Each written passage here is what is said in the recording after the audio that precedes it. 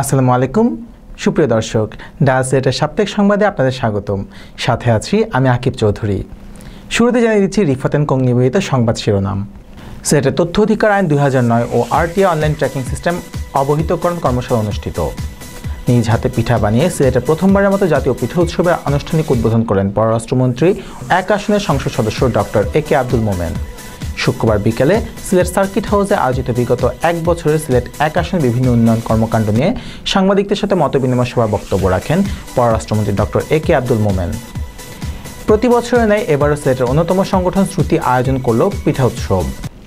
সিলেটের জৈন্তাপুর সরকারি উচ্চ বিদ্যালয়ের ১৫০ উদযাপন উপলক্ষে 2 দিনব্যাপী অনুষ্ঠানে বর্তমান ও প্রাক্তন শিক্ষার্থীদের মিলন মেলা।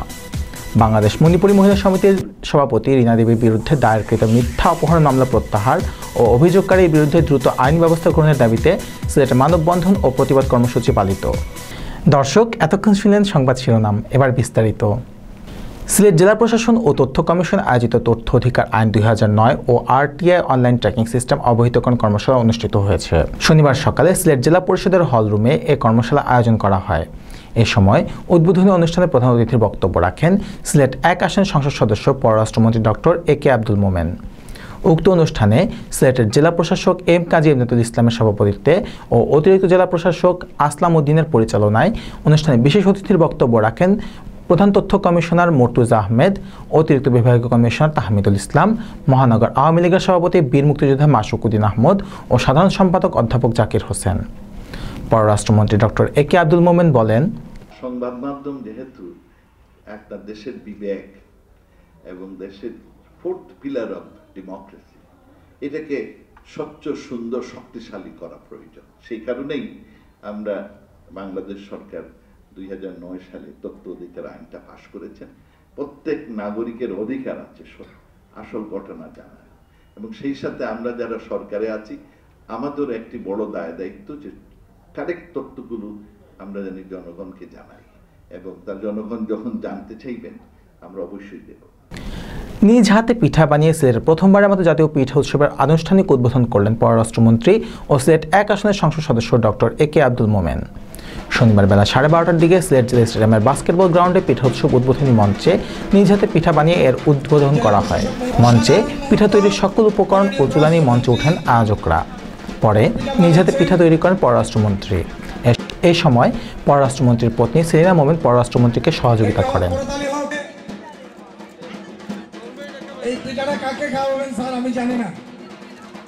সিলেট পিঠা উৎসব উদযাপন পরিষদের আহ্বায়ক আজিজ আহমেদ সেলিমের সভাপতিত্বে উদ্বোধনী অনুষ্ঠান পরিচালনা করেন পরিষদের সদস্য সচিব রজত কান্তি গুপ্ত।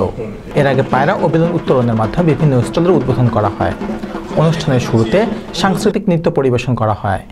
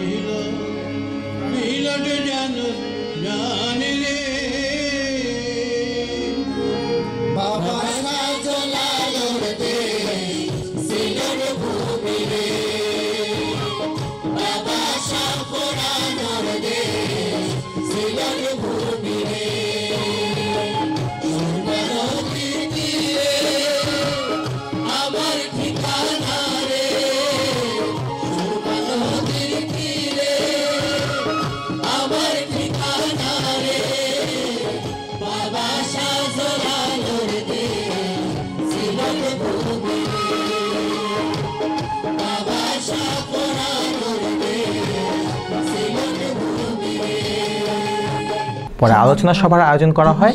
এই সময় প্রধান অতিথির বক্তব্য রাখেন পররাষ্ট্রমন্ত্রী ও সিলেট 1 আসনের সংসদ সদস্য ডক্টর এ.কে আব্দুল মোমেন। এছাড়া আরও উপস্থিত ছিলেন পররাষ্ট্রমন্ত্রী ডক্টর এ.কে আব্দুল মোমেনের সহধর্মিণী সমাজসেবী সেলিনা মোমেন, জাতীয় পিঠা উৎসব উদযাপন পরিষদের আহ্বায়ক মুক্তিযোদ্ধা আব্দুল হামিদ, সাধারণ সম্পাদক খন্দকার শাহ আলম, সিলেট জেলা প্রশাসক এম কাজী ইমদাদুল ইসলাম, সিলেট মহানগর আওয়ামী লীগের সভাপতি মুক্তিযোদ্ধা মাসুক উদ্দিন আহমদ, সাধারণ সম্পাদক অধ্যাপক জাকির হোসেন, জেলা আওয়ামী লীগের সাধারণ সম্পাদক নাসিরউদ্দিন খান প্রমুখ। উদ্বোধনী অনুষ্ঠান শেষে অতিথিবৃন্দরা বিভিন্ন স্টল পরিদর্শন করেন। উক্ত অনুষ্ঠানে আবৃত্তি, গান, নাচ, নাটক সহ নানা সাংস্কৃতিক অনুষ্ঠানের আয়োজন করা হয়েছে। প্রতিদিন বিকাল 3টা থেকে রাত 9টা পর্যন্ত স্টলসমূহ খোলা থাকবে।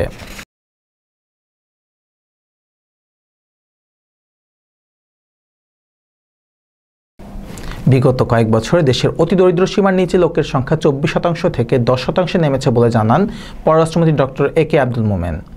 শুক্রবার বিকালে সিলেট সার্কিট হাউসে বিগত 1 বছরে সিলেটে 1 আসন উন্নয়ন কর্মকাণ্ড নিয়ে সাংবাদিকদের সাথে মতবিনিময় সভায় তিনি একথা বলেন। এর আগে দুপুরে সিলেটে ভূগর্ভস্থ বিদ্যুৎ লাইন সঞ্চালনের উদ্বোধন করেন মন্ত্রী জানান, ঢাকা সিলেট সড়কের 6 লেনের কাজ খুব দ্রুত শুরু হচ্ছে। সিলেট সিটি কর্পোরেশনে এবছর সর্বোচ্চ 1228 কোটি টাকা বরাদ্দ দেওয়া হয়েছে উন্নয়ন কর্মকাণ্ডের জন্য। দর্শক, ফিরে আসছে রিফাত এন্ড নিবেদিত বিজ্ঞাপন বিরতির পর, সাথেই থাকুন।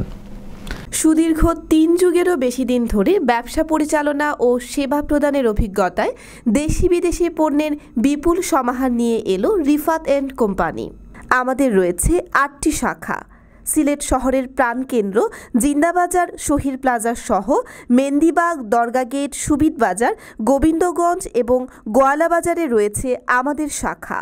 রিফাত এন্ড কোম্পানির সুপরিসর শাখায় আপনাদের সবাইকে আমন্ত্রণ। স্বাদে ও মানে সেরাটা নিয়ে আমরা আছি আপনাদের অপেক্ষায়। সিলেট নগরীর কাজলশায় অবস্থিত কমফোর্ট মেডিকেল সার্ভিসেস আপনার সেবায় নিয়োজিত। আমাদের সেবাসমূহ digital X-ray, pathology, ultrasonogram, endoscopy ও colonoscopy, ইউরোফ্রোমেন্টি, lab, biomedical analysis, microbiology, electrolyte, হোমোডোলজি, hormone level taste. এছাড়া আমরা হাসপাতাল ও বাসা থেকে নমুনা সংগ্রহ করে থাকি। দর্শক, ফিরে এলাম বিজ্ঞাপন বিরতি থেকে। পিঠা উৎসবের সাথে মিশে আছে বাঙালির ঐতিহ্যবাহী সংস্কৃতি অনুষঙ্গ। ষড়ঋতুর দেশে বাংলাদেশ আমাদের অতীত ঐতিহ্যকে স্মরণ করে দিতে এখন নগরীতে আয়োজন করা হয় পিঠা উৎসবের। প্রতি শীতে শুরু হয় ঘরে ঘরে পিঠাপুলির উৎসব। প্রতি বছরের ন্যায় এবারও সিলেটের অন্যতম সংগঠন শ্রুতি আয়োজন করে পিঠা উৎসবের। শুক্রবার ব্লু বার্ডস্থ শ্রীহট্ট সংস্কৃতি কলেজের দিনব্যাপী পিঠা উৎসবের আয়োজন করা হয়। এ সময় পিঠা উৎসবের উদ্বোধন করেন বরেণ্য আবৃত্তি এবং অভিনয় শিল্পী জয়ন্ত চট্টোপাধ্যায়। অনুষ্ঠানের শুরুতে স্বাগত বক্তব্য রাখেন শ্রুতি সদস্য সচিব সুকান্ত গুপ্ত। প্রধান অতিথি হিসেবে উপস্থিত ছিলেন সিলেট জেলা প্রশাসক এম কাজী ইমদাদুল ইসলাম।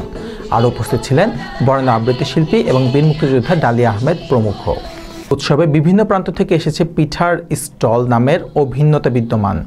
গ্রামীণ পিঠাবাড়ি, চন্দ্রপুরী, চড়াইভাতি, মিঠাই বাড়ি, বান্ধবী পিঠাঘর, নকশি পিঠাঘর, সংক্রান্তি চট্টগ্রাম পিঠাঘর, হরেক রকমের নাম। প্রতিবারের মতো থাকবে পিঠা মেলা ও প্রতিযোগিতা।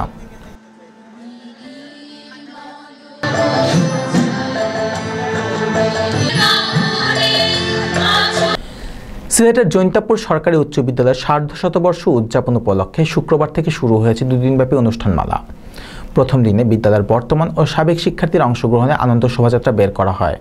এতে আনন্দ শোভাযাত্রার মাধ্যমে বিভিন্ন সড়ক প্রদক্ষিণ করে স্কুল ক্যাম্পাসে এসে শেষ হয়।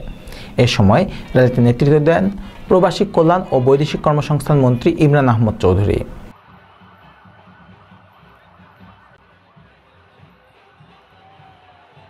সকালে জাতীয় সঙ্গীত ও জাতীয় পতাকা উত্তোলনের মাধ্যমে অনুষ্ঠানের উদ্বোধন করেন প্রধান অতিথি ইমরান আহমদ চৌধুরী।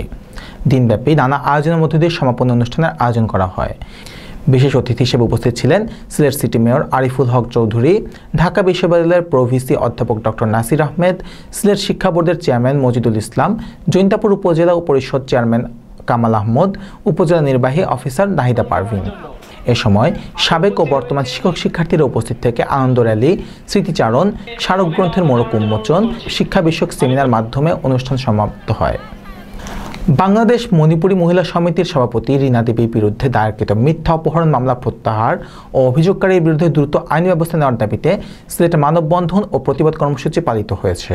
রোববার বেলা 11টায় সিলেট নগরের কেন্দ্রীয় শহীদ মিনারের সামনে সামাজিক, সাংস্কৃতিক, সুশীল সমাজের প্রতিনিধিরা এবং মানবাধিকারের সংগঠন কর্মীরা এই কর্মসূচি পালন করে। এই সময় বক্তারা বলেন, রীনা দেবী একজন প্রবীণ সমাজকর্মী ও মানবাধিকার কর্মী। মিথ্যা অভিযোগ এনে তাকে হয়রানির চেষ্টা, ভূমিদস্যুরা উদ্দেশ্যমূলকভাবে রীনা দেবীকে মিথ্যা মামলায় জড়িয়ে হয়রানি করছে। তাই এদেরকে আইনের আওতায় এনে প্রয়োজনীয় শাস্তি গ্রহণের জন্য প্রশাসনের প্রতি আহ্বান জানায় তারা। এ সময় মণিপুরী যুব সমিতির সভাপতি ধীরেন সিংহের সভাপতিত্বে ও মানবাধিকার কর্মী সমেন্দ্র সিংহের পরিচালনায় প্রতিবাদ কর্মসূচিতে বক্তব্য রাখেন সুশাসনের জন্য নাগরিক সুজন সিলেটের সভাপতি Faruk Mahmud Chowdhury, বন্ডাস্টার coordinator advocate Imranuzzaman Chowdhury, Sylhet press ক্লাবের সাবেক সভাপতি ইকরামুল কবির, বাংলাদেশ মণিপুরী সাহিত্য সংসদের সভাপতি কবি এ.কে. সেরাম প্রমুখ।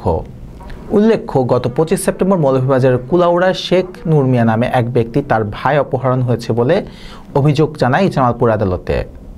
মামলায় রীনা দেবীকে 3 নম্বর আসামি করা হয়েছে। এতে অভিযোগ করা হয়েছে নূর মিয়ার ভাই আব্দুল আহাদকে অপহরণ করে মুক্তিপণ দাবি করা হয়েছে।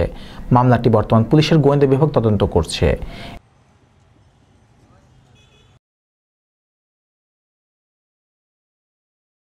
দর্শক, আজ এই পর্যন্তই। আমাদের পরবর্তী আপডেট পেতে ভিজিট করুন www.dalaslet24.com। আমাদের ফেসবুক ও ইউটিউব চ্যানেল দেখতে চাইলে ডায়াসলেট লিখে ভিজিট করতে পারেন। সবাই সুস্থ থাকুন, ভালো থাকুন। আল্লাহ হাফেজ।